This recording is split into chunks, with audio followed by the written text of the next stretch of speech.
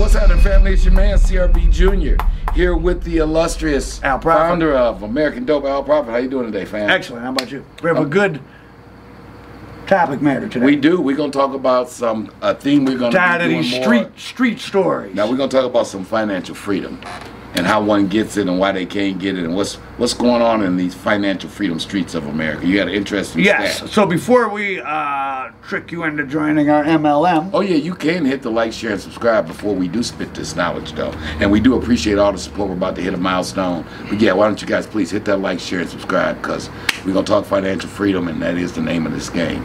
So, my background's in economics, and while that doesn't explain everything, it is a good way of knowing what's going on to some degree with human behavior. So I found a very interesting stat that just some economists figured out. Okay, so follow along here. So we know that millennials are people born after the year 2000. Gen X, which I think is me, are people born from maybe the early 70s up till maybe 90, and then comes Gen Z, whatever the case may be. So they looked at, the question was, is income mobility by race, is it changing? So do different generations... And Mr. Prophet, when you say income, you basically, can I translate that? It's people coming up. Okay, people coming up. So coming up, what they looked at is, so they divided by race, black and white, and then they divided by generation. Millennials, people born 2000 after, and people that are Gen X. I'm not sure what the years are, but they're people my age. I think you might. I'm the last of the boomers. I'm 64. I'm okay. the last of the boomers. You're not 64. 64. Oh, you're born in 64. 64. Okay. That's what I'm saying. Okay, so I'm right. Okay. Yeah. So, for Gen X people, which is the older group, a black person that was born in Gen X was born poor, so the bottom 20% of the income. By age 27, he had a 60% chance, he or she, of moving out of being poor. Okay. Upward mobility. Yeah. Coming up. Coming up. A millennial black person, so a person born more recently, by age 27, well, I guess millennials couldn't start in the year 2000 because there'd be no 27-year-olds. So millennials maybe start in 1990, whatever the hell it is. A millennial black person has 66% of black millennials had moved out of poverty by age 27. So the likelihood, so if you're born poor, if you're black and you were born poor in 1975, you had a 60% chance to not be poor by 27. Right. If you're born more recently, you had a 66% chance. So the income mobility of poor black people increased a little bit. Now, what did you attribute that to? Well, that's a whole, well let me give the stat. Okay. Before we go into that. For white Gen Xers, if they were born poor, they had a 75% chance of moving out of poverty. So 15% better than black, so they're doing noticeably better. But a millennial white person has had it decrease. Now they're down to 70%, so the gap was 15 points. The gap is now only 4 points. Black millennial has a 66% chance of moving out of poverty by 27. A white millennial a 70% chance. Translated, both now a black millennial and a white millennial almost have the same. Yep. And the blacks have the difference between an older black person and a black person now, their likelihood has increased, and the whites have actually decreased. It's not just they grew slower, it went backwards. And that ties into when you hear people talking about, particularly in white working class America, doing bad. I'm not going to be able to do as good as my dad did. Not even being able to move out of poverty, or less likely to. You know, so that could be. Now, how much do you think is one of? And listen, non-college educated white people are the largest group of people in the United States. There's more white people, and not that. Certainly there's other things you can do besides college, get a trade, go in the military, actually work at a job, actually start a business. Yeah. I'm just using college just as a general, you got some type of training, let's just say. White people that don't have any particular job training, there's more of them than there are all of the black people, and all of the, and probably all of the Hispanics put together. Well, I think blacks are only still, what, 15% of the whole... 13, Hispanics up to about 21. So of the entire population? Yeah, so that's still only a third of the people. Yeah. So there's more untrained, it doesn't mean dumb or anything, but untrained or lightly trained whites than there are all Hispanic and black of every demographic put together. So the white people that didn't go to college are the single biggest, or have some other training, are the single biggest group of people. So in terms of what's going on in American economy, they're the most important. I mean, not because they as individual human beings are more important, but just there's the most of them. Now, what do you think your genre, or what you do as content creators or just internet businesses, have leveled the playing fields for the younger people, or is that what There's not that many. There's a lot of, we think there's a lot of people with YouTube channels and making money in streaming because that's what we do and we interact with those people and we're in that world. But I mean, realistically, I mean, Metro Detroit's a big city. I mean, how many, I mean, I don't even have 1 million followers. I mean, how many people with 600,000 YouTube followers are there in Metro Detroit? You. Me. I mean, I'm sure there's a couple others. Maybe not in to this. Anton, he doesn't have Daniels. 6, but he's doing his thing. Shout And I'm out sure to, there's we wanna some reach out to you, bro, too, Christian white woman to talk. I'm Oh, sure yeah. there's some, Yeah. but there's not 100. That's a fact. That's Right? There's really the only place you're going to go where there's a whole lot of that is L.A. L.A., New York, Well, Atlanta. New York and Miami and Atlanta have some, not like L.A. Not like L.A. L.A., like you go in a club and you'll be like, oh, like everyone here is some type of... Influencer. Yeah. So that's not what is driving those statistics. No. It's more traditional. No. For example, black women over the last 5 years have seen a significant income growth primarily from moving out of lower paid service sector jobs into the transportation industry, trucking. Well, I know that. And these are stats from, when I'm talking about the economy, these are Bureau of Labor statistics. Well, and just know what you just said. I just got off the phone with my ex-head of security. These are real stats. Big 6'9", out of Chicago. He's very familiar. He's grown and developed since I've seen him? He is very much a growth. He's still growing and developing. My He man. grew up in a growing and developing household. As well he should. And off college. Though we don't growers. mind if he was black and growing and developing as well. Correct. And he still be watching those Western movies, and he always liked the Chief in the movie. Ah. Yeah, for sure. But he's now in the transportation business, and he started trucking. And he started telling me about 5 years ago about the increase in women truckers. And he's like, And a lot of it's black women. He'd be like, they get in their nails. Not that that's the easiest job and all that, No, but it's it's not a an easy good, job. solid job. They make good money. He makes good money, and a woman who Better than working 30 hours at the counter at Wendy's. Not that there's anything wrong they're there, making but significantly more than that's what I'm saying. That's a much better economic opportunity. Yeah, not to mention see the country, and if you like solace and most So things. as you watch these bitter, awful YouTubers, speaking of YouTubers, who disparage every group of human beings, including me, you, black women, they just hate-filled towards everybody, and how women ain't shit, and black women, this and that. Yes, you can find people on the internet who are embarrassing and look horrible, but according to the Bureau of Labor statistics, several 100,000 black women have moved into the transportation sector and it raised their income. So, And do you know what? so to go back to your question as to why that stat we're talking about changed, well, that would be one, those sorts of things. I think I got another one that attributes to that stat. Black women are the fastest demographic growing of entrepreneurship in America. And you have, I don't know how much. Black women are sister girls, and I know sometimes people say I say misogynist. You have a relative that's you have two. I mean, I come very from successful I come entrepreneurs. from a family of successful. My mom, Very successful. 40-year.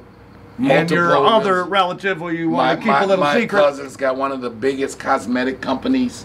And if we said the name, you'd know it, but Yeah, we won't because So she's come up Moving so with much some political people, yeah. in this political season, so she knows who she is. Love you to death, cuz love you to death. And I remember when I was meeting you, you were like, "Oh, I'm helping with my niece, and she got to get this sample from Guangzhou," and now here she is. Yeah, I mean, just doing it, and Big deal. Like if we said the company, you'd be like, "Oh wow." Yeah. And that's his. Yeah, that's second cousin. Her mama helped raise me. Yep, and you helped her with her business. 'Cause I saw it. Mentored Not her. that you made it. Oh yeah, but and I mean You helped her because I saw it. When you know, I did the pre-coaching when she got on Shark Tank. She calls me 20 minutes. Oh, she went on Shark Tank. She didn't take their offer. No, But it was a good experience. it was a good experience. They got her some exposure. Oh, it's marketing. She calls me 20 minutes before. She's like, "Cuz I need you to play Kevin O'Leary and Damon Johnson." I'm like, "What are you talking about, cuz?" She's like, Oh, you didn't know you were I go going out. live. I go live in the Shark Tank. No, in fact, she had a series of billboards she was running throughout the city I saw last those. year, and one of them said, "2 million units sold later. Thank you, Mr. Wonderful." Oh, is that you? That's Mr. Kevin O'Leary fellow. Oh. Yeah, yeah. So no, she didn't. So my mom, my cousin, my sister, you know, 30-year plus law firm, plus you know running point on the family business. So black female, my mama's aunt, who was the one who changed the trajectory, who told her, "Hey, while you guys got this money, you might want to get yourself and these kids the best education money can buy." Oh, because She your had mother six- went to college, My too. mother went to college, and So, Yeah. that money his father was generating and had to sit down some years for, she used it. One of the things she did was got herself a bachelor's degree. associate and a bachelor and a master. Oh, I know, okay. So, great way to spend your money. Education. Can't take it away. and to- when they indict you, they can't seize that. That's actually what the woman I'm talking about, her auntie, told her. They can't seize your education. Before we get back on that, the black female entrepreneur. So, and again, why I think And so- don't let them tell you, oh, you shouldn't go to college. Some people may have opportunities where you don't need to go to college, but generally, going to college is, for the most part, a good decision. Not always. And we go into this in Beyond Street Dreams, but why our outcome, all praises to Allah, have been different than many families who were in the same lifestyle, was in 73. All of you got educated. 73, my mom's aunt calls her and says, "Baby, y'all all on TV and on the newspaper. Right now, you still got a good hand Was she one of the people down in the Carolina or she was up here? in the Carolinas." Oh, she was. And she Because said, they're all straight-laced Right, people. yes. They weren't. "No, at all." But none of She that said, "Why you guys still, nonsense y'all was involved right? in. Why y'all still got a good hand? You need to get yourself and them kids the best education money can buy." Geechee wisdom. Geechee wisdom. We come from the For real, hoods. for real. We come from the Geechee Gully community. Me and my sister actually was talking about real estate in South Carolina, buying some stuff back, because both sides of the family. But we'll get our from South Carolina. Shout out to the Gamecocks. You know, that's right. Gilly Gutcher community. It's a football team. That is a football team. They don't be known. University of South Carolina Gamecocks, yes. But so with that, if black women are opening up businesses, right? Black women that aren't opening up businesses are going into higher income things like trucking. Those can help these stats make sense. Don't let people let them trick you into thinking everyone's twerking and all this other nonsense. No, and then That's just who you see, because that's who's seeking attention. and without getting too diverted, and we were just speaking off camera and about making that twerking and all that dysfunction, saying that that's black culture like they That's do on offensive. YouTube. It's It is ridiculous. offensive. And only an ignorant, if you think that all this stuff, crime, gangs, and acting crazy in public is black culture, you're already retarded. Yeah. I'm going to be nice today because I was kind of mean and harsh because the senseless violence concerning Fulio's death had really upset me. I'm not going to shoot anybody through my door because I detest violence. Well, you meant that metaphorically. Metaphorically. You're going to shoot your loud voice. Yeah. Hey, get out of here. Yeah, I'm calling the authorities. Exactly, but the senseless violence that you see documented, that's not black culture. It's chronicled because it is news, but that's not black culture either. And you're right, part It's of street corner culture. correct. And And because degenerate behavior, public craziness has been glamorized for black people, other people do it. correct. If you made a music video with a bunch of poor white people getting high and killing each other and going to funerals, it would simply look depressing. But if they dressed up like Bloods and Crips or they got Cardis on, Somehow it's and somehow entertainment. it's fly. Well, because so much, that's just has become baked into the culture. Do I think it's a conspiracy? Not really, but maybe a little. Yeah. You know what I mean? Yeah. But on that, hip hop in general is this demographic you're talking about would probably be one of the largest demographics for hip hop music. Well, white suburbanites White blacks are the biggest. Well, I'm including them in it. Oh yeah. It Hip-hop used to be aspirational. I don't know if it is now. Well, and that's I guess maybe you're Like right. now, no, not talking about. No, you're right. About getting that's high one of a transformation. and hurting Used each to other be and being in a aspirational. gang isn't really. Aspirational. Yeah, that's not really aspirational. The Puffy era, and not to promote that, or Jay-Z and Biggie, and That's what worshiping rampant materialism has its own downsides. I'm not saying that's great, but that was aspirational. But- Money Man is aspirational. There's rappers now who are. I'm from that era, so that's where I still am kind of Yes. stuck in that 90s. That's your Beatles. That's my Beatles, and everybody was talking about the proverbial come up. Birthdays was the worst days. Now we drink champagne when we thirsty. That kind of thing. But I guess you're right. I don't listen to the new stuff. No, to be not honest. a lot of new music is about my Switch and my A1 backdoored me, and it's a lot of dysfunction. I don't. It's a lot of embrace of toxic dysfunction.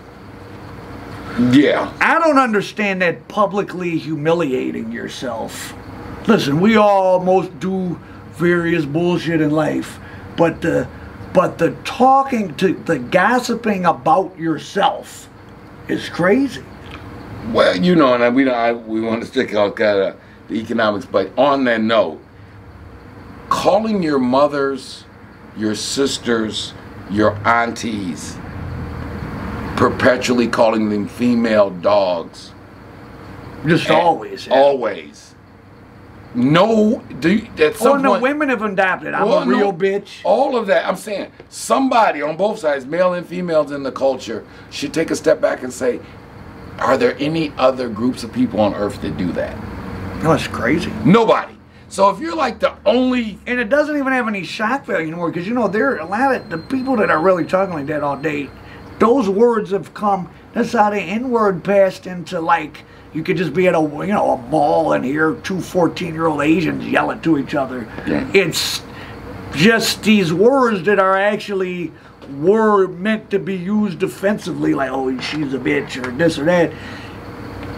The low-life culture took over so much, at least in parts of the entertainment culture, that things that are supposed to be offensive are just the norm. It used to be a group of girls, another girl that they didn't like, calling her a bitch or a hoe. Fighting word. Were fighting words. So I just called you a hoe.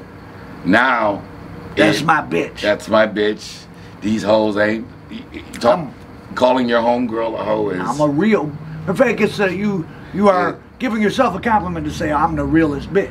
Oh, which, just for anybody who didn't know, the dictionary definition of a bitch is a female dog. Please, I hope they knew that. I hope they knew is just I'm just saying. I hope you knew that. I'm just saying that. But on the boss bitch, boss this, boss that. Boss is not. Everybody is not meant to be a boss, and in fact, or should want to be. But there's nothing wrong with not wanting to be a boss. That comes with a lot. Like I found, I don't love having employees because if you're a responsible person, if you're a piece of trash who will tell people they work for you, and then if you don't feel like coming to work, you just tell them, fuck you, you ain't getting paid. But that's not a boss, sure. No, let me. But you work for your employees because now in the beginning they've rented an apartment and they're expecting to feed their kids off. Oh, I come and Al gives me something to do and I get $800 on Friday, and if I don't feel like working that week myself, well, what do I tell these two people? Well, no, I'll see you when I see you. Let me when you say you're working for them, let me try to unpack that, and I'll use a scenario that people can understand. As most of you know who know anything about me, I've had a couple different Black and mild retail concepts, right? So I got to rent a space, fix up the store, buy the signs, buy the inventory. By the time you have your first day at work, I am between $50,000 and $100,000 already in the hole. You come to work for me. I've created a situation for you to come to That's have right. a job, right? Well, 2 weeks in, you're going to get your check. Yeah, you're still losing. Does not matter what I made or did not make. Nor do you care. Can't tell a person at a retail, oh, you know, we were dead this week. I ain't giving you nothing. And every boss knows this scenario. Friday has come and it's payroll. I'm at Fairlane Mall. I got 3 employees at my kiosk. Which this is a real life. You've had many stores. Right. I've got 5 employees upstairs at my other store. I have a $12,000 payroll to meet. We only did $8,000 for the week. And the vendors and people I got the merchandise from got to get paid. Guess who has to go in their pocket to cover that gap? Because what I can't tell the people is it was slow. I mean, that's a violation of labor law. I mean, not even that, but It's immoral. And I'm not. You're not going to have any employees. I'm just trying to be, and this is why the word, and this is going to lead to why the word is lost any connection to reality. 95% of all black businesses are what they call sole proprietorships. That means the only employee of the business is that person. So all these people running around saying they're bosses, you're the boss of yourself. Well, you know, I thought you're not 1099ing people. You're not contracting people. You got to do all kind of you don't have payrolls, but you have lots of expenses because you have to deal with. I thought about the psychology of that because that's kind of what you're talking about. So, a boss really is for a certain type of job. Is a assistant manager, overseer of. Get them hamburgers made. Oh, you ain't got nothing to do. Mop up. So a lot of the people that like to misuse that word, I think they come from work environments where they have someone hanging over their shoulder. Tell Gordon, what you doing right now? Oh, get this. Oh, you did all the hamburgers are made. Well, go sweep that up. Okay, keep going. The boss. If I'm a boss, I don't get told what to do, and I get to tell someone what to do. In a corporate environment or academic or like a real serious job, we know our duties. Correct. Al, it's your job to whatever. Lou, make sure the store's closed up. Al, you handling the inventory. You're not hanging over my shoulder really. I know my duties. You may not even see your quote-unquote supervisor. I may not have a supervisor. Correct. I'm only going to come to your attention if you realize, well, Al hasn't been doing... Right. Al's supposed to put up 10 pieces of social media content to advertise his place. There hasn't been done up in a month. And advertisers are bitching. And now it came to our attention. Yep. But I think that's a good point. I think with the advent of this social media, you have a lot of people whose definition of quote unquote a boss, and they get to tell people someone what to do. But which is a cycle. Like, I feel for you.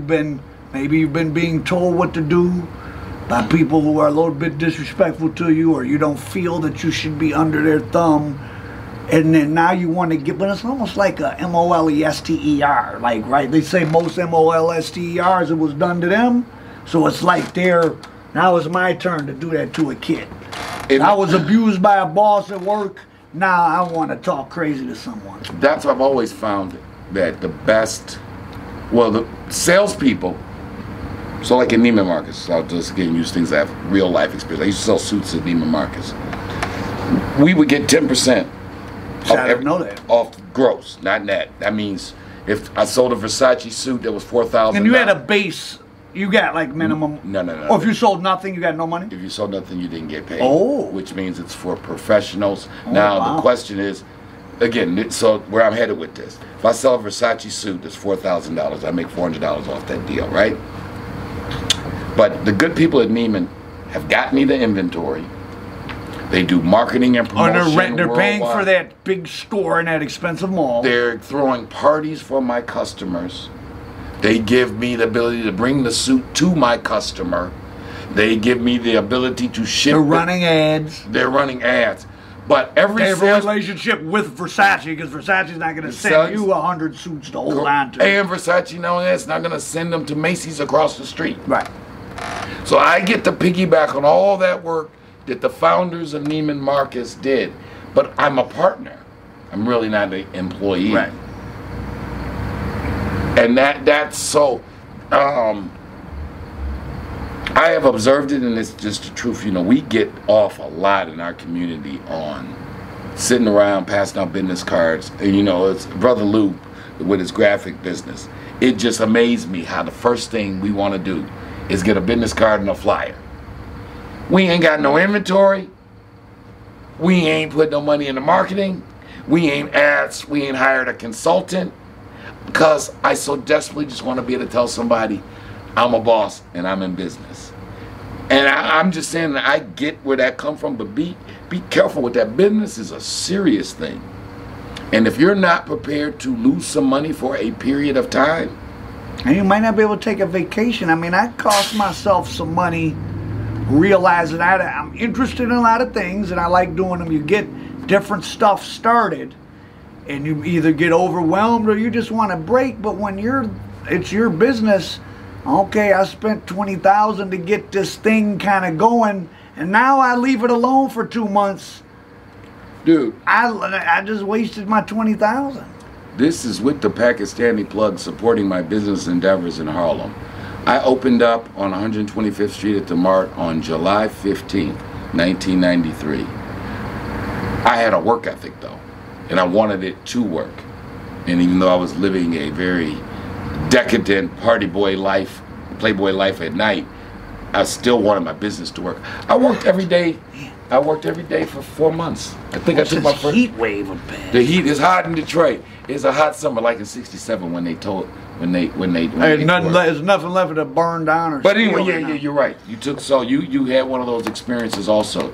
You took your eye off the ball for a couple days, a week or so. Or just took a break. It wasn't even like a mistake. It was just like there's so much going on. You want a life of, like, you want to go, hey, I want to go out to dinner with a woman or something. And you mean like, I can't just get 5,000? Instead, it's Tuesday night at 10. No. No, you just don't get 500,000 subscribers and make documentaries. No, you don't. And post them. No, you just don't. Well, you can, but you got to degrade yourself for others, which is what these people do to get popular on the internet. I'm sorry, it's what 85% of them do. In a certain demographic, but no, in all the demographics. I don't. But again, white comedians are beefing with each other. I think that's a part of people. Oh, the beef thing is all across every demographic. People don't know. I think that you are a academically trained economist, and that again we want to start to give you guys, because we obviously, as both of us being entrepreneurs, and so on a, well, it's not negative, it's a statistic, but I think people should know this. So much variance in the geography. America's so large, there's different things going on in different places, and I think it's important. Atlanta, which a lot of people think of as a mecca of black opportunity, it's not. It's a mecca of black people that already have something going on. But actually Atlanta has the lowest black income, because we started talking about income mobility. Right. Atlanta has the lowest black income mobility of any metro area in the country. If you start poor in Atlanta, you only have a 4%, talking about you're a native Atlantan. Wow. Born in Atlanta, 4% chance to move out of poverty. So didn't you notice when you lived there that nobody was from there? Well, there was a layer of elite Atlanta people. Correct. Who were always elite. Correct. But the Atlanta hood people weren't the ones moving up into the, they were from somewhere else. They were not the entrepreneurial class that Atlanta has become famous for. They weren't. They weren't the love and hip hop. Which is not a negative on it. It comes from something structural to the Atlanta. I mean, it could be that the black elites keep they're very insular. The network is not that open. Yeah, they're very, if you're not in one of those fraternities, sororities, certain churches. Why, as the great migration to the A from Detroit, from New York, those people were coming there maybe, let's just say, a little bit more sophisticated than the local people. I know the brothers who brought. But there's a lot of college graduates moving there for jobs. Or as the great migration from Detroit to Atlanta occurred, I know 5 women who had thriving hair businesses in Detroit. They saw where everybody was moving to. Or a friend with the car wash. A friend with the... Shall we remain names? I mean, if you know, you know. Yeah. If you know, you know. What was the other stat I was going to say? I'm sorry, but go ahead. Yeah, that people, I think that makes sense. I I think that's where it used to even be a little animosity sometimes with the local. Oh, that's what I people, wanted. A stat I with came all the across. newcomers. So we're familiar with what they call the Great Reverse Migration, right? A lot of black people moving from the big cities of the North and the Midwest and LA back to the South. Detroit is the #1 city. That's a crazy stat. Crazy stat. Detroit is the #1 city. It has lost the most black residents since the year 2000, not that long ago. And New York's lost like 180,000. Chicago about 230. Detroit, 250,000 African Americans have left since 2000. That's 250,000. only 232,000 African Americans live within the city limits of Atlanta now. So more black people have left Detroit in the last 20-some years Then live in Atlanta. than live in Atlanta, the black That's Mecca. cuckoo. Which shows you what this city used to be. So we're anybody my age or we're your age. We're not crazy when you be like, what happened? Where'd everybody go? Where'd everybody go? They truly did leave. The #1 city for black population loss, Detroit, Michigan. Wow. 250,000 people in 20 years. So you and just- those are the 250,000 people that had enough resources to move. You got to at least be able to pay for a U-Haul, something. So this now. First last month renting your new So city. the poorest people are left. Which It's very how visible. many goods and services can you provide? To a city with a per capita income of 20, Detroit's only like 22,000. I had forgotten how poor Detroit was. I was looking at Memphis' stats. And Memphis is a city with social problems, high crime, low income. And if you say Memphis, you think of a poor city in the South, which it is. Their per capita income's almost 50% higher than Detroit. Ours is maybe 21,000. Theirs is 30,000. So I think on that note, another, Shout out to Memphis. Yeah, shout out to the Bobo But family. just saying, that's how poor Detroit is. Except for when you, of course, see Detroit for a Tigers game, Lions game, or Pistons game, you are seeing Detroit between what You're they call seeing the Metro 7. Detroit. You're seeing the 7.2 area. We're seeing people from outside of Detroit coming into the 7.2. 7.2. And for people who aren't from the D, then we're talking about it's called the 7.2. It's 7.2 square miles from the Detroit River Where all the police are. to the boulevard, from east to west, from Trumbull over like to Shane, and it's where all the quote-unquote gentrification, and it's a whole different city, to be totally honest. It's a different city than the rest of the city. If you Rents have are been really high. gone, if you've been gone from here, and I dropped you in downtown Detroit, you might not. You'd look up and see the Renaissance Center, so you know you're there. But for those of you who don't know, the Renaissance Center is probably going to be demolished. Okay. That's the plan. So it's so vacant that once GM completes its move out to go to that new building that's being built, The Hudson Building by Dan Gilbert, which will be the tallest they're talking building about in the city. tearing at least most of it down because they don't want to be stuck with another Packard plant, with another train station. I shot the train station. They just revitalized it. It's But it's beautiful. sat It's beautiful. for 45 years as an before eyesore. Yeah. Packard plant is just now getting torn down. It's been abandoned since the late 50s. But don't be distraught, because those of you who remember the Joe Louis Arena, former home of the Detroit. So not Red- just because they tear down the Renaissance Center, they could put something They're gonna else build- up. yeah, I'm sure it's But like prime real we're estate. talking about it changing, though. That's going to be gone. Yeah. Something else will be there, hopefully, but that's going to be gone. Yeah, I was just, my family lives in that 7.2 area. God is good. Y'all have multiple residents. We have multiple residences in the 7.2. In the Mies van der Rohe. Condos at Rivard's place, right there, Rivard in Lafayette. One just literally, as we were James. looking at properties, one just came on the market today.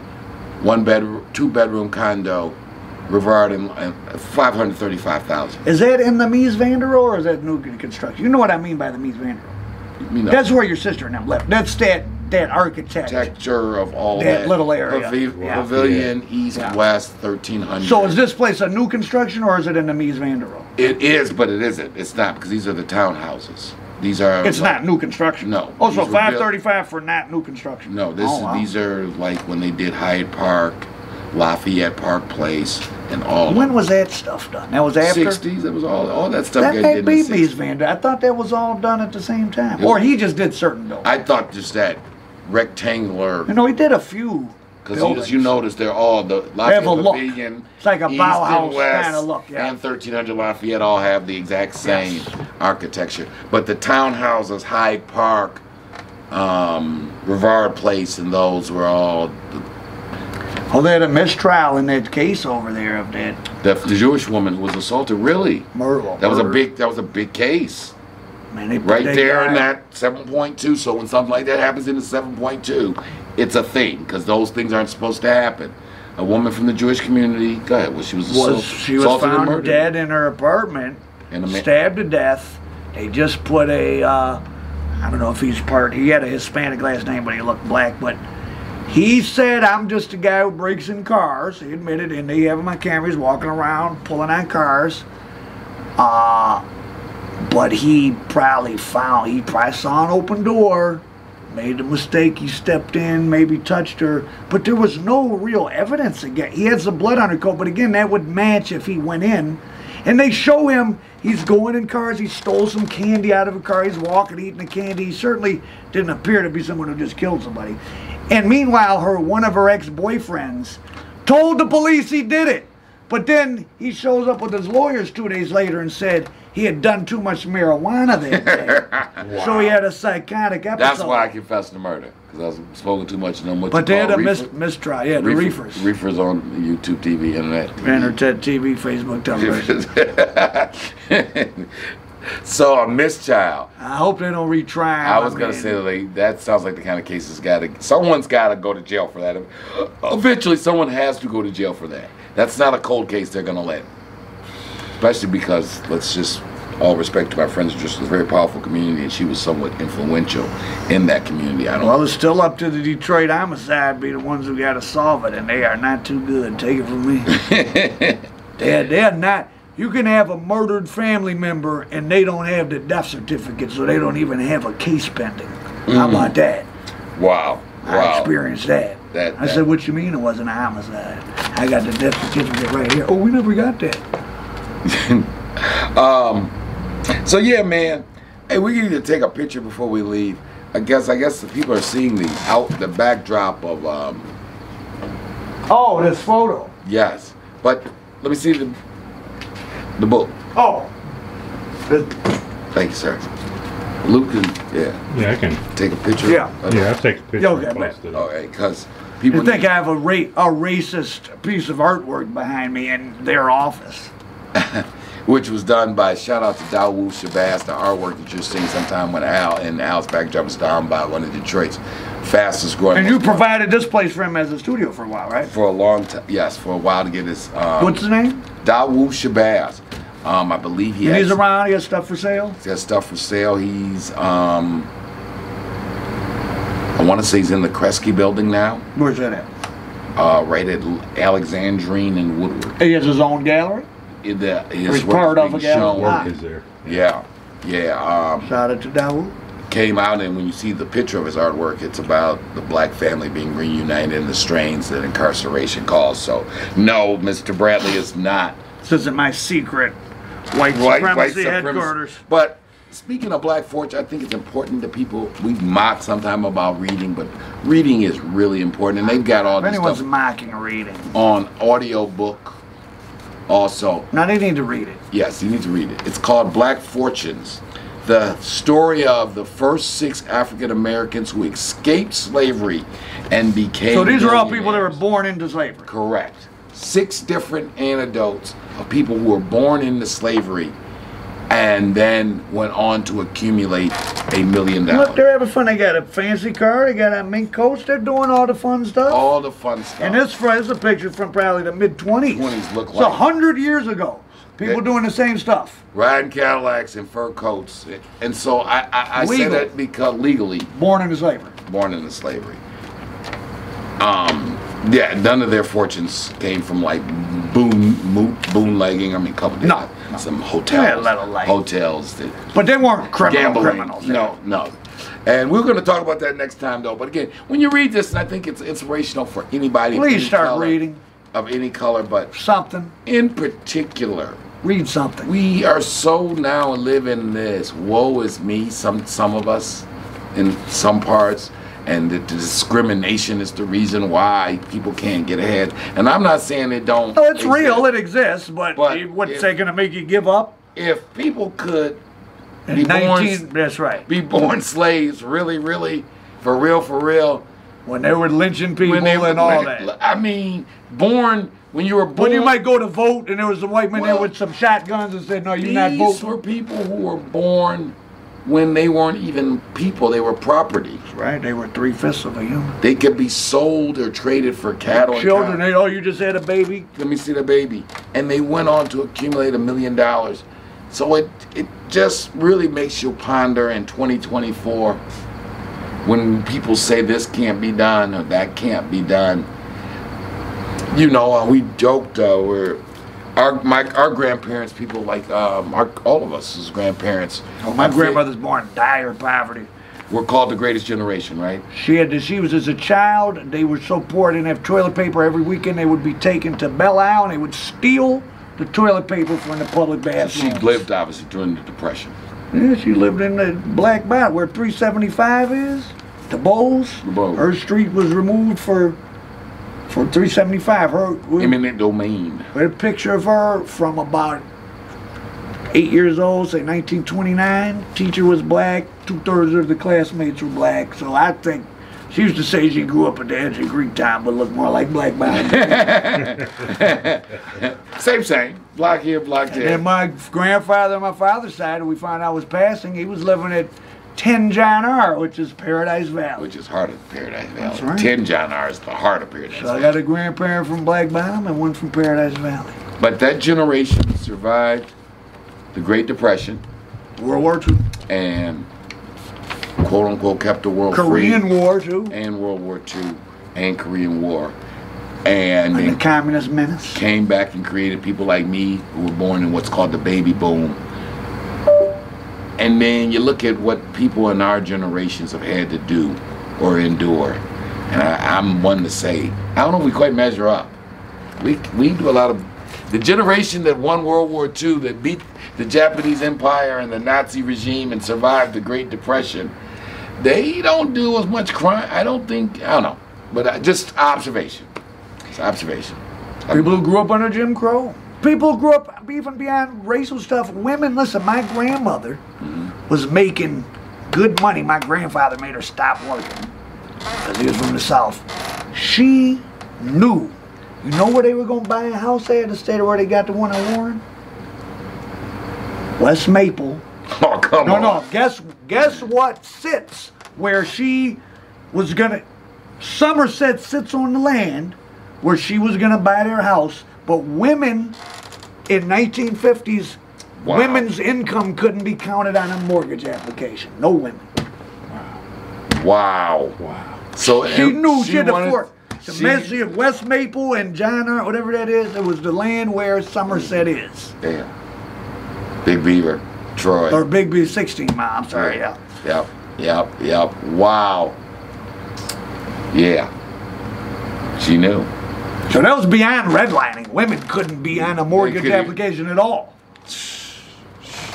But that generation, they did a lot. They handed future generations a pretty good hand. And sometimes I think, myself and all included, when you think about, we're going to talk about it in the Beyond Street Dreams, just the coming from that Jim Crow. It's not an accident that those guys that came out of Jim Crow, they was a little bit more serious about their affairs. Oh, that's very serious. About their affairs, you know what I mean? They didn't take their life. I don't even like that, to go back into our crime world a little bit, that referring to selling hard drugs on the streets of the big city or as the game. I mean, I know we offhandedly sometimes do, but like, it's not a game. It is the farthest thing from a game. Going to the store in a lot of neighborhoods in Detroit to get some chips ain't a game sometimes. Correct. Least of all dealing in a business where, since we can't take you to court for your mistakes. We'll take your life. Or your larceny. And you will get killed, man. You get killed. And if I do something to you in this particular line of work, you can't call the police. Or how about somebody want to spend $400 and you pull up to serve them at 2 a.m. and they just kill you and take the $400 worth of drugs? Which We always say it. You more likely get selling $400 worth of drugs. You probably at a little more risk than doing a $40,000 deal. Because in a $40,000 deal, we know who we are. There's only certain people even going to be allowed into that. It's to be honest, and I know it sounds like Fantasyland, they don't show it. I've been in, to quote Hova, I've been in rooms with enough stuff that if they kick the door in, everybody would get life. Oh yeah, 1,000 times, yeah, right? Yeah. And people would come, and the people were doing business when nobody brought a gun there, and we didn't have a gun. Because everybody knew who they were. It was already beyond that. It was way beyond that. So yeah, the tragedies you hear, most of the tragedies you hear are ounce under tragedies. People getting killed. They're not brick tragedies. Those happen too now. Yeah, no, they happen. But well, yeah, at a certain level. Like that tragedy out of the state with your man, but that's another story. Trying to get into street life for no good reason. Oh, and that one story we won't go into detail, but that you always tell me about your buddy. Yeah, I mean, the being a square businessman is a good thing. And doing well, and for doing some well. reason at the age of how old was he? 35, 40? Yeah, it'd be about that time, like about 35. I want to get in at a high, not just I'm gonna sell a few dime bags, make an extra $1,000 a week. He wanted to run with the big boys. Yes. And he got ran right into the ground, literally. Because Or he ran it's not a himself into the game. ground.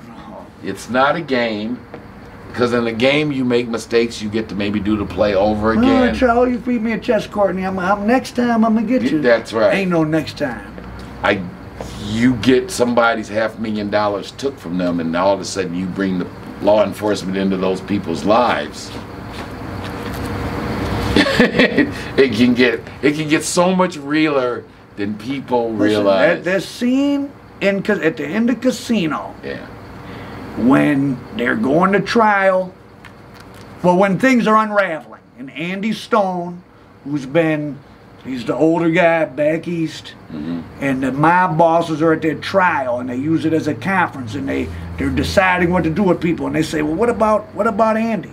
He's a Marine. He ain't gonna say nothing. Stand-up guy. Next one, stand-up guy, 100%. Third guy, he's fine. The fourth guy says, yeah, you're right, but the way I see it, why take a chance? And then it cuts to the next scene. Chap, chap, chap. Tap, tap. There's people, that's why sometimes people have, I make different friends in my field, or just being from Detroit. Sometimes my friends get too comfortable around me, or I might feel like they're about to talk about something that I have no need to know about.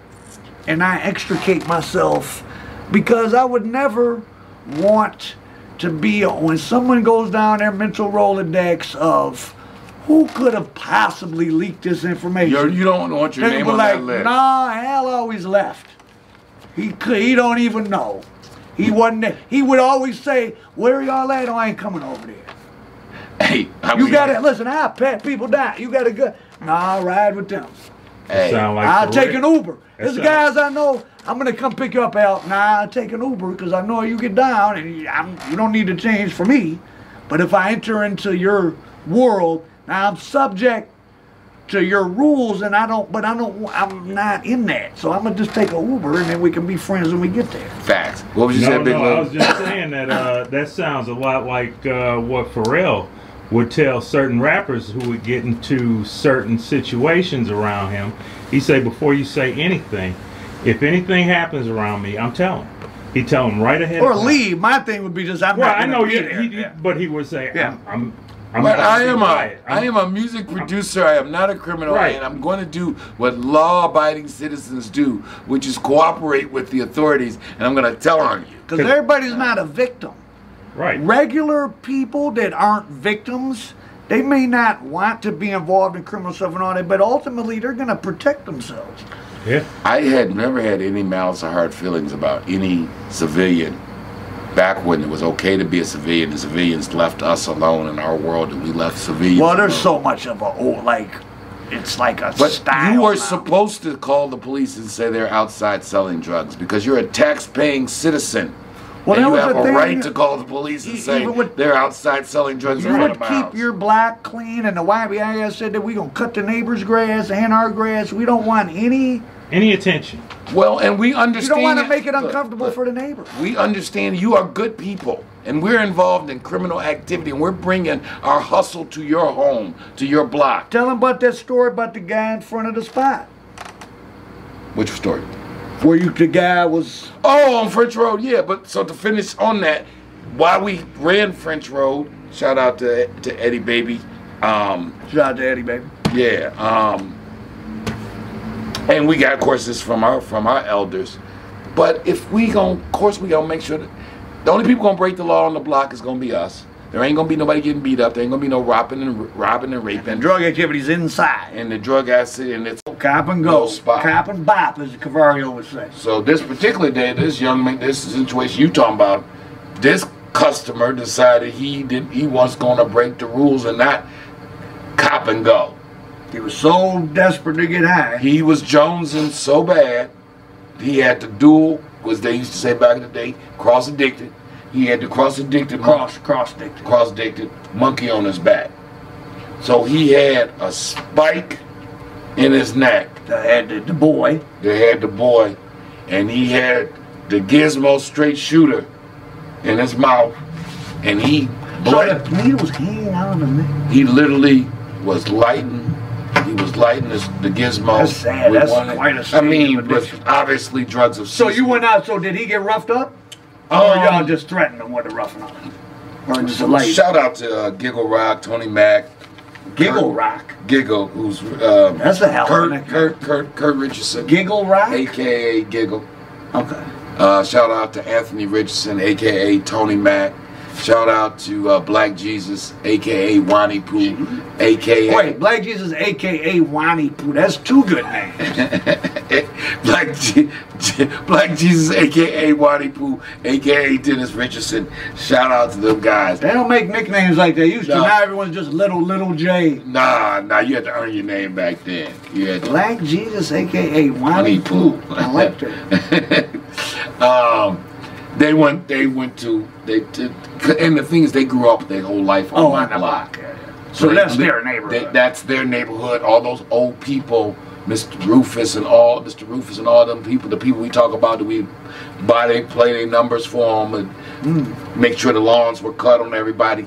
Ain't no ice cream man. We can say this for sure. From 1990 to 2010, the ice cream truck never came down the street, and a kid on French Road had to pay for their ice cream. That didn't happen on the block. That was our obligation, without question. That when the ice cream man come down the block, all y'all, and the ice cream man got to the point, if he didn't see us, they just give him he something. give him loop the block a couple times, and then when he'd see on the car, $52. I'm fine. We go 60, man. It's your hip, as you say. Hit your hip and go ahead. Because, I mean, at least you can do, man. You're doing 30, 45,000 a day on these people block. And ice cream. You can't buy the kids no ice cream. But yeah, they, Wani Poo and them, they, as soon as they saw it, they freaked the hell out. They ran out the porch, and I think he had his window was half down, but he had his door locked, so they went to pull because they was yanking, and they might have reached in there, they might have slapped the Gizmo out of his mouth. But he didn't do it again. No, and their rage was appropriate, dude. Well, that'll make a police car. That in a neighborhood where everyone knows what's going on, but it's pretend. Listen, they ain't causing no problem. We're gonna drive past here. Now we gotta. Well, back then they couldn't ride past someone. Nowadays you walk around, people doing drugs openly. But right, circa '95, the police are not going to pass by a it's man a sad with a crack. state of addiction. Have a needle hanging out of your neck and a pipe in your mouth, sitting in a car in daytime, I assume. Yeah, broad daylight, 2 in the afternoon or something like that. But I'm very glamorous.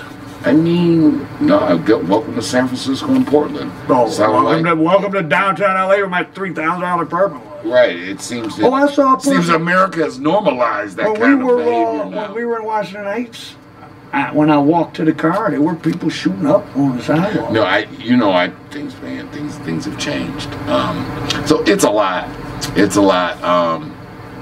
What's the name of that book? Black Fortunes. Read it. Shamari Wills. Yes, Shamari Wills. For real, very inspirational. We're gonna do more. We gotta talk more. Give the people some. That's all we're talking about, man. I'm crammed out. We're crammed out for I mean, you know. the bag been moved. We'll do some gypsy bags. Some gypsy bags here. All right, you Lou, you got anything else? Oh yeah, Mama's book still out. KnocksOutCancer.com. Oh yeah, check it out. Please check it out. The book, great story about the indomitable human spirit. Brother KK again, August 3rd, Saturday, I-75 and Mac, Brewster's fundraising basketball game, or it's more of a tribute. Every year, Brother KK does it, who also has a great book out, If These Bricks Could Talk, chronicling his KK Newell. KK Newell, brother Served as the loose inspiration for the character K9 on BMF. R.I.P. Lawrence, and son of Big Nose, another project. Big Nose. Big Nose, project legend. Also went to school with Pops. Miller High. Went to Miller High and all the way back to actually Bishop Grade School. A lot of my friends' mother, grandmother went to Miller. Dodo, heard of him. James Foster, another Detroit legend. That's your Illich conspiracy theory thing, but we won't get into also that. Bishop Elementary, Miller High School. Where was Bishop Elementary right now, Sam? I think it's right where Spain are. I think it's right. It's all right there. Well, because Miller was more, wasn't Miller on like Pat Rob, TV. Van Shout Dyke and out to Pat Gratiot or Rob. something? Or where was Miller? Was it Van Dyke and Gratiot? No, Miller's on Shane. Oh, it was on Shane. Shane. Gratiot? Between Vernon and Gratiot. Ah, okay. Historical site. Alumni of What is it now? Coleman A. Young. Alumni also. Oh, what built is it? Is this a lat now? Yeah. No, they can't tear it down. It's it is like a plaque? It's like, Oh, yeah. Miller High School is Listen, we got to go out in the streets one day this week and do some street shit. Some street Yeah. Miller High School is. Oh, to do that. Y'all, we got, listen, Lou and Courtney like to get late starts, especially Lou. So one day this week we got. Courtney runs multiple. No, we affairs. know. We know. Yeah. But we gotta get like maybe if we can get together by 2. Oh, did we ever? What's up with Wayne State? Y'all, they gonna have it when Beyond Street Dreams come. What Wayne State got gonna be had. Believe that. Write that down. Did we? We gotta go down there. Right? We gotta go down there now. We are in the 4th quarter of putting together a long-awaited, much-anticipated doc. Never to be duplicated. Never to be duplicated because Beyond Street Dreams. Yeah. Where can they go sign up for the emails? At BeyondStreetDreams.com? BeyondStreetDreams.com. BeyondStreetDreams.com. So you we put your email in now, you get discounted tickets and merch when it comes out. And the world's coming our way. You did a great post, and we'll probably share some of it too about the upcoming Peacock miniseries. The big fight. Fight Night.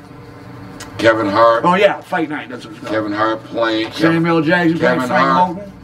Yeah, Samuel Jackson playing Frank Moulton. Kevin Hart playing Chicken Man, and because we real guys who know real people. So I'm getting calls from Atlanta from, shout out to Tyrone Stevens. Oh, did they see that? Well, Chicken Man's his man. Is he still alive? Chicken Man's still alive. Oh, that would be dope to interview him. Like we got just so many people who were on the way to. So I could interview him, Ray Tatum, and shout out to Ray Tatum getting all zero in Atlanta. Who's our pigeon drop? What's his name? Tyrone Stevens. Tyrone. It'd be worth going down 3 of them, and then Supreme Jr. wanted to meet me down there. That's 4 people right there. Yeah, I mean, Atlanta rich history, so. Still has less African Americans than left our fair city just in the last 20 years. But it shows again that the America's fascination with that golden era. That very interesting time of tremendous social change, and we're going to chronicle all that in Beyond Street Dreams because obviously we were at ground zero.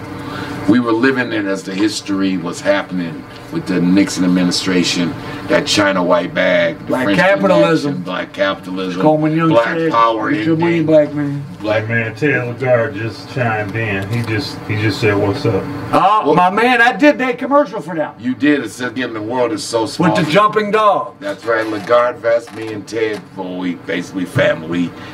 Brothers from different mothers. The Lagardes and the Brown family go back 40 years. Me and Ted did. We went over to China together, actually. Did you help the show? Source Ted So supports. they have a dog training vest that made a Lagard vest. infomercial for them a Yeah, while so you ago. can look it up. I think it's Lagard. What did they got in Petco or something? Yeah, they're still adding there. They're in some of the local, I think, Petcos. And I know you can definitely get it online. I think at LagardVest.com. But Ted supported my consulting business, had faith in me. Paid me well to take him over to Asia to share my. That product came out. They got infomercial from me, did from you. So they definitely employed shout out to Ted. Me and Lagard. Ted are involved in some real estate activities still together. So shout out to all. I was with the big homie earlier. Anyway, yeah. So now that, Shout out to the big homie. shout out to the big homie. Yeah, for sure, for real. Those that know. The don't won't. Facts. So look forward to that because we'll have a lot more stories coming up. So you guys who are kind of excited are seeing the trailer for Fight Night on Peacock. We got Go to my channel, watch it. Yeah, go to this channel, go to American It's a Dope. real story. We got more stuff coming. We got access to the people who were. Hard salute, American Dope Out Profit, big boss. All day. Like, share, subscribe, holler, man. Give them one quick shot of Shabazz' photo if we can, bro. Yeah. Hello everybody, my name is Dawood Shabazz. The name of my business is Dawood Shabazz Art. I'm the artist of this painting here, which is titled Tears of Fear. And this painting explains on how the struggle is between family when the sole provider for the family is taken away. So this represents on how a man decides to, how he decides to take care of his family. And sometimes he's taking a chance and you might get caught up in the system and then taken away from your family. And as you see the man, he's letting the wife know, I'm gone. But hey, it's a struggle and it's an emotional feeling that I have been taken away from my family. And then also, it affects not only him, it affects each individual within the family. So that's why the tears is amongst their faces. And then it shows red because sometimes through that struggle of pain, it can become so much of tears, it become into blood, which is hurting to the whole family. So I titled this again, like I say, Tears of Fear. Okay. Tears of Struggle, I'm sorry. Tears of Struggle. You have a exhibit coming up. Yes, that is right. I have an exhibit coming up right now. Be August 3rd and 4th at the Belle Isles Island. It's an art fair that happens every year. So I'll be having the tent there this year, August 3rd and 4th, which will be a Saturday and Sunday. The hours may be from 9 to 10, I believe, in the morning. And then on Sundays, from 12 to 5. So this is August 3rd and 4th at the Belle Isles Art Fair. That's what's up. Well, I appreciate you letting us know about this artwork, and the good people out there will get a chance to see some more of your stuff. Yes, they'll be seeing some much more creative work that I'll be creating on canvas. This particular piece here is created on masonite, which is a very archival material. That sounds expensive. Yes, it is. You see how large it is. So. Oh yeah. Yeah, definitely. Well, much appreciated. Much peace to you. Thanks a lot. Thank you for having me. Yes. All right, Big Boss Filmworks, Big Lou in the house.